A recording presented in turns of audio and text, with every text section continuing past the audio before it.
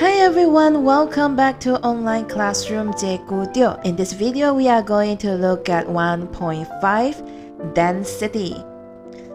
First of all, Cikgu would like to ask, do you know how to swim? Look at this person. He floats on water easily. Do you know where this is? This is actually the Dead Sea. And why is he floating even though he's not trying to swim or trying to float? Actually, people can float very easily on the Dead Sea. Even if you do not know how to swim, you will float. Well, how does that happen? This is because the Dead Sea contains a lot of salt and the water, it has a very high density. Because of that, we can float easily. Well, what is density? That is what we are going to discuss in this video. Well, by definition, density means mass per unit volume of the material. And the formula will be mass divided by volume. I need you to pay attention to the unit. Okay, so when we take the mass, it has to be in gram, and for volume, centimeter cube. So the final unit for density will be gram per centimeter cube, or centimeter to the power of -3. There must be a negative here, and it is written on the top right hand side, okay, a little bit smaller. Let's look at one example on how we can calculate the density. This is one example question. The question told us that the mass of a measuring cylinder is 230 grams. This is an empty measuring cylinder. There's nothing yet, it's already 230 grams. After 50 centimeter cube of liquid X is poured into it, the mass of the measuring cylinder and the liquid X becomes 320 grams. What is the density of the liquid X? When we get question like this, first you need to identify what the question wants. The question wants you to look for or to calculate density. So first step, write down the formula first. Okay, so from this formula, we know we need to find mass and also volume. What does the question tell us? Well, the question already told us that the mass of a measuring cylinder is 230 grams, but we do not want to find the density of measuring cylinder. We want to find the density of liquid X. The question did not tell us the mass of the liquid X, but it does tell us that the mass of measuring cylinder plus liquid X will be 320 grams. So can you figure out how we can find the mass of liquid X? I'm sure you can. So we minus the 2. Okay, so for the mass of measuring cylinder plus liquid X, 320 grams minus the mass of measuring cylinder, and we will get the mass of liquid X, which gives us 90 grams. So we already have the information here, 19 grams. How about the volume? Let's look for it in the question. Does the question tell you the volume of liquid X?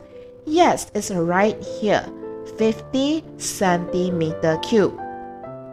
So after you have collected enough information, we can calculate density by applying the formula. Mass divided by volume. So 90 grams divided by 50 centimeter cube. If you need, you may use your calculator, and we have the answer of 1.8. Remember your unit, gram per centimeter cube. Okay, you need to write your unit correctly in order for you to score full marks if this question ever comes up. Okay, a question of this type. So remember, what is the SOP of answering a question like this? First, understand what the question wants, write down the formula that you will need, then collect the information based on the formula, and finally you can apply the formula and have your answer. And check for the unit. Make sure you have the correct unit written down. Alright? So how can we determine the density of irregular object? So for the density, the formula of density, we know that we need volume. And we know that for regular object, the volume of different shape object, if they are regular shape, they have their own formula. What if they are irregular? Well, remember in our previous topic, we talked about the water displacement method. So for example, if we want to find the density of this stone, we can weigh it to find the mass, and we can use the water displacement method to find the volume. And once we have the mass, once we have the mass and the volume, we can find the density. While materials with higher density, meaning we have a bigger number, it will always sink to the bottom. Compared to materials of lower density, meaning the number is actually smaller, it will float on top. I need you to understand this concept. Okay, once you understand this concept, we will be able to look at the different application in our everyday life. For example, ice juice.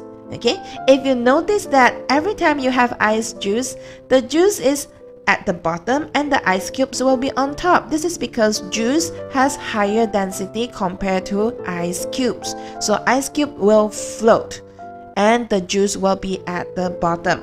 So that is the whole concept of density. If the number is higher, if it is more dense, it will always be at the bottom. Compared to another material, if the number is smaller, meaning if it is less dense, or if it is of lower density, then it will be on top.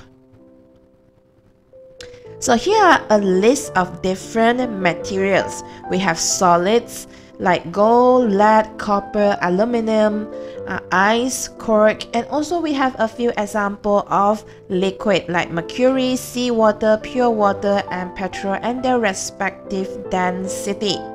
So let's see, if we have 3 different liquid in this beaker and I tell you they are mercury, pure water, and petrol, how do we know which one is the first layer, which one is the second one, which one is the third one?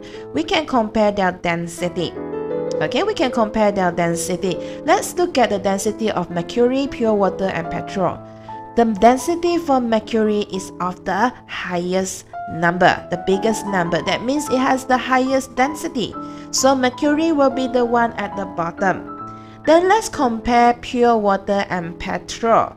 Petrol is slightly smaller, or it is slightly less dense compared to pure water. So we have pure water in the middle and petrol on top. So once you know the density, is very easy to identify. How about if we have liquid and also object? Well, the same concept. The one with the highest density will be the one at the bottom. So in this example, it's very easy for us to identify the liquid is definitely water. Okay, so in this beaker we have liquid and 2 objects. So the liquid will definitely be water. Alright, so and then we know that one of them is copper and the other one is cork. How do you know which one is at the bottom? Well, we compare their density with water. So copper has higher density compared to water, and hence copper will sink in water. So the middle one we know is water and the top one is cork, because if you compare the density of cork with the pure water, okay, it is a lot less compared to water. That's why it will float. Okay. Oh, now we have 3 different liquids and 3 different objects, and they are also highlighted in red here for you.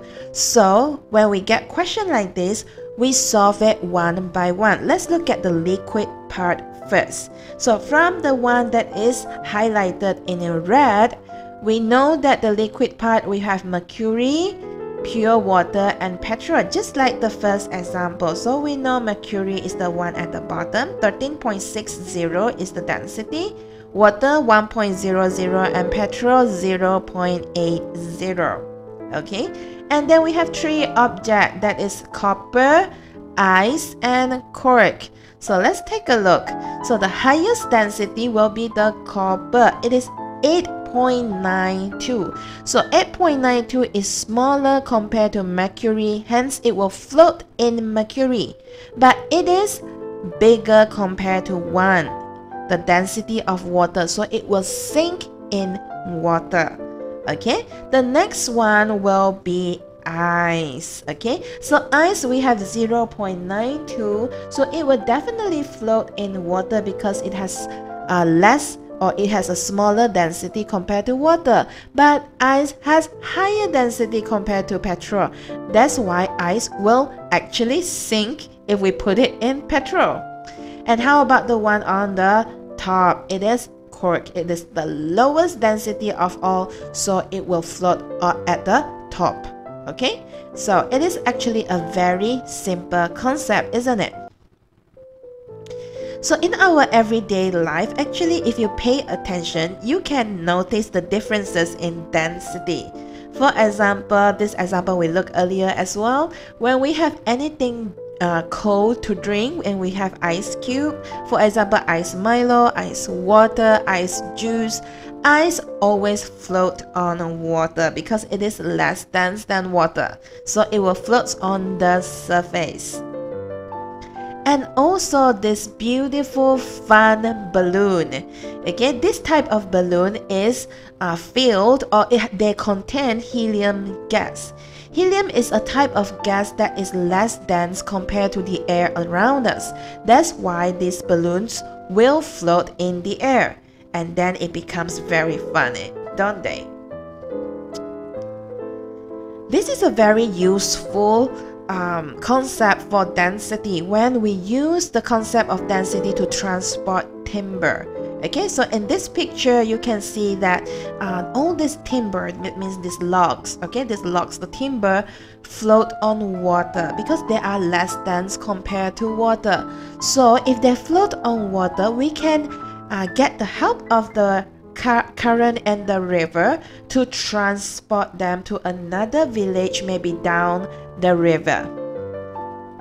Have you ever seen these fancy drinks, maybe 3-layer tea or layered juice? Okay, so the restaurant operators normally gets very creative when they prepare different types of food and drinks by using the concept of differences in density. Well, that's all from Cikgu Teo in this video. I shall see you in the next video, okay? Bye! If you have learned something new from this video, don't forget to like and subscribe.